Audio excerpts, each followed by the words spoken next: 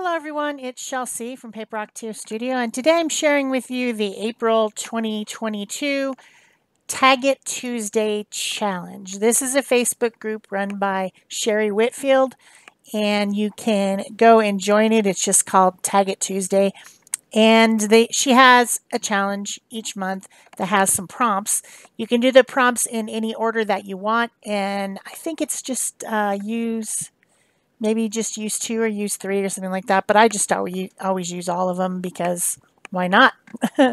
So the first thing I was thinking about was the colors. The colors were lettuce green and lilac.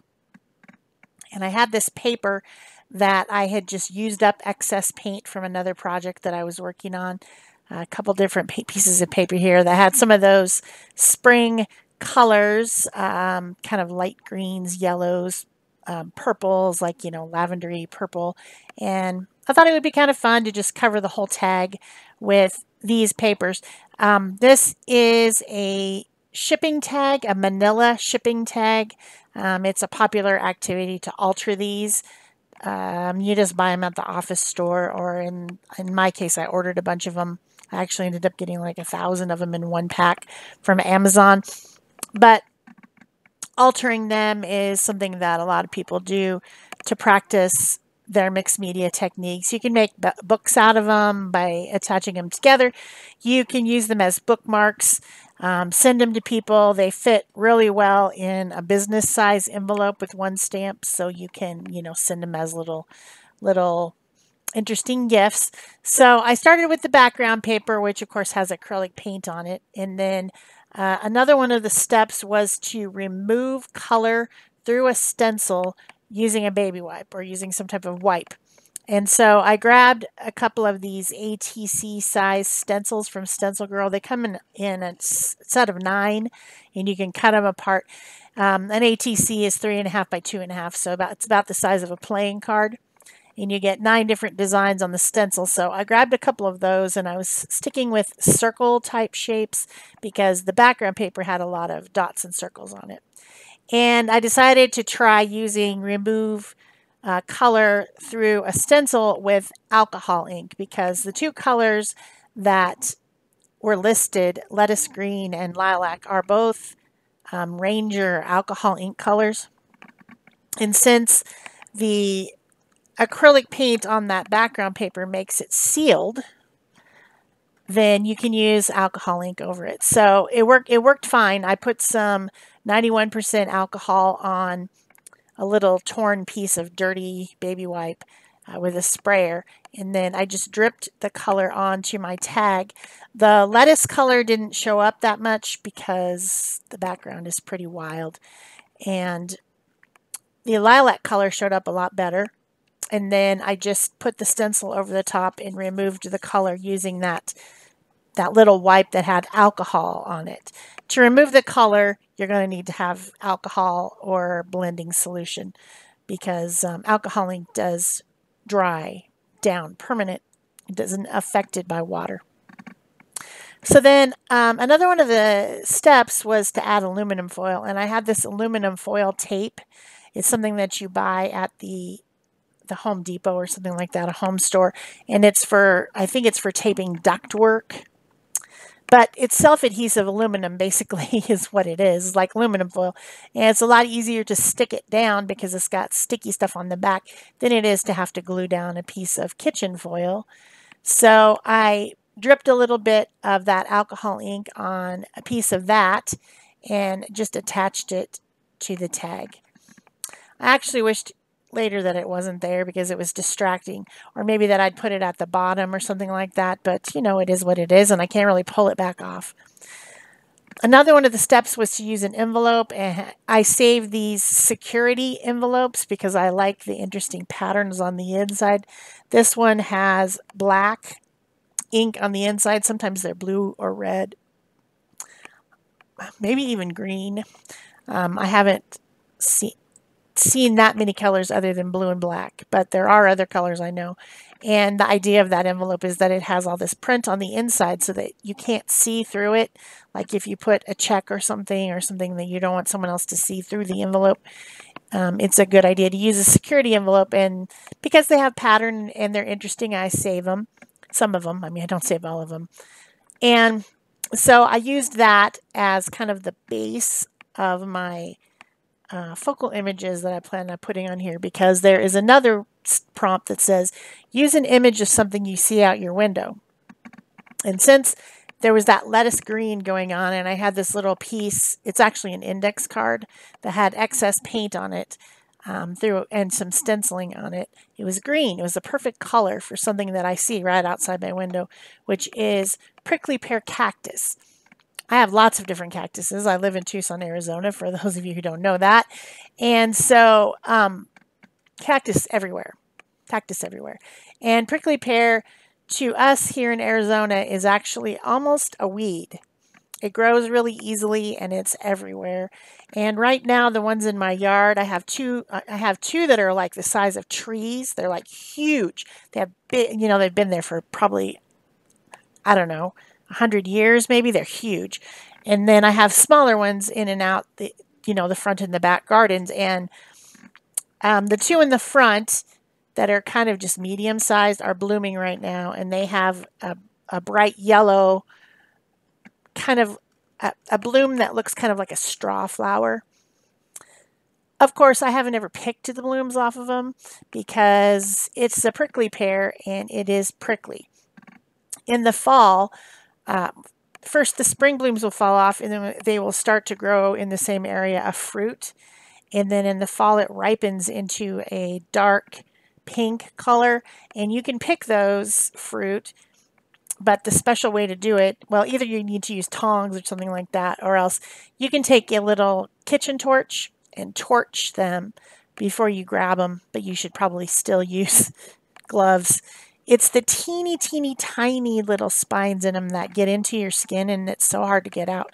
So they are something that people use here in Arizona. They make candy and syrup, and you could make pretty much anything. They're probably about the consistency of a fig, so you could make fig Newton type cookies out of them. Lots of things you can do with them. They have juice inside. The birds love them, so usually I just leave them on the plant and let them fall off. But yeah, they're all over the place. So what I'm doing is just cutting out the shapes. It's kind of like an oval with a pointy end, and I'm just assembling what it looks like. They've got pads.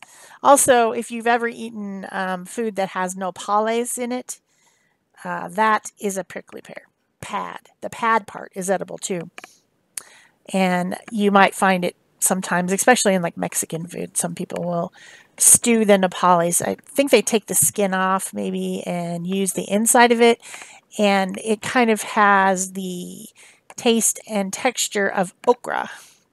So it's kind of slimy, and I'm not a big fan. But nopales is also something you can eat off this plant. So it's a useful plant, for those who wanted to know. So I built my prickly pear. I added some yellow flowers to it because it is blooming right now in the spring. And then another thing that I always see out my window almost every single day here in Arizona is the sun. So I use that same stencil and some light yellow paint to put a sun up in the right-hand corner of my tag. So I've completed all the different steps. I've used the colors and the prompts, and now it's just time for finishing. I get out some Pitt Artist Brush Pens. These are made by Faber-Castell. They are an India ink pen. They don't have the flexible brush, but they've got like a regular marker type brush. And if you are working on a sealed surface, like something that has acrylic paint on it, you have a few seconds to blend them before they dry down permanently. They're a very useful type of pen. I enjoy them a lot. And so I'll try to put some links in this video if I remember. I've got a lot of things to do today, but I'll put some links to these pens and shipping tags that you can buy on Amazon, stuff like that. They'll be Amazon links, and then I'll also put a link to the stencil set that I used from Stencil Girl Products. Yeah, I think that's about all I can put links to, but I'll do it. I'll try to do it. I'm getting really lazy about it because I'm not sure how many people use the links. And so, you know, I do have a link to my Amazon affiliate store that has all kinds of stuff that I use below the video, but specific links to specific stuff I can also do. So I put, you know, a shadow around the prickly pear to try to make it stand out. I put a little bit of orange on the sunshine, you know, things like that. And then at some point I decided, oh, I need a little bit more of that lilac color, so I put some down at the bottom where the ground is. Of course, the ground is more of like reddish clay here or dusty brown rocks, but hey, why not lilac? Sure. I put some ink around the edges just to give a little bit of shadow around the edges. That's some archival ink, which is also a permanent ink. And then I decided maybe I wanted to lighten up the background. I now wish I hadn't done this, but everything is an experiment. And I thought, meh, that's got so much stuff going on in the background that it's hard to see the focal image. So I mixed a little bit of white paint with some glazing medium, which is a clear fluid medium that has no pigment. It's basically just paint with no pigment in it. And that makes the white more translucent. And then I painted around the background trying to kind of bring the cactus forward and push the background back. But I actually liked it better before I did this. But you might like it better after. I might like it better before. It's all just personal preference. I also decided I wanted to add some tinfoil somewhere else. So I cut a little circular shape out of the tinfoil tape, and I put some alcohol ink on that as well. And put it in the center of the sunshine. You know, it's shiny. Of course, in the video, it's hard to see that it's shiny. You can't really tell, but it is. It's, you know, it's tinfoil, so it's shiny. That's just the nature of it. And so that went to the center of the sunshine. The sunshine actually had some fun pattern on it already. Then, of course, I bumped into some of my shading, and so I had to go back over it again with the chromium green artist pit pen. And it's starting to look better. Maybe I can see that there's cactus on there. So then I used a little bit of white Posca pen to add some highlights to the flowers, and just, you know, trying to make things have more definition. And then I ended up adding a drop of that alcohol ink to each flower and made it more yellow. So that particular alcohol ink has mica in it, so it's a little bit shimmery too. But again, hard to see, hard to see on the video. But what can you do? And then I ended up throwing some of that lettuce green alcohol ink onto my cactus pads and blotting it back to give another bit of shadow. And then I thought, well, maybe I'll add some pattern to the background. So I grabbed that other stencil and I just used that same leftover transparent white and stenciled a little bit of those circles all over the background, just so that one in the center wasn't sad and by itself. Anyway, I hope you've enjoyed this project. Altering tags is a fun thing to do if you want to just do a tiny bit of art and work on your mixed media skills. That group you can always go and ask to join. Tag It Tuesday, run by Sherry Whitfield. And she has challenge every month that has prompts and you can play along. Super easy, super fun. Hope to see you over there. So I did put a backing on this. I always get the backs of my tags dirty. So sometimes I layer them up with a piece of cardstock. This is a lilac piece of cardstock. Trimmed it down, fit it on there. I put a little word on there that says inspire because the tag was inspired by the plants in my backyard. So I thought that was appropriate, maybe inspired by the prompts from the group. And then I just put some fibers, punched the hole again and put some fibers on there. They're actually ribbon and a little bit of gold cord. So if you enjoyed it, please remember to give me a thumbs up and leave a comment or question below. Go over there, join the group. I'm sure Sherry would love to see you. You can subscribe to my channel if you haven't already. That's always helpful. You can also join my channel membership. That's $1.99 a month, and you get exclusive real-time content, kind of teaching type content, as well as an extra speed video of that same content on the 15th of each month.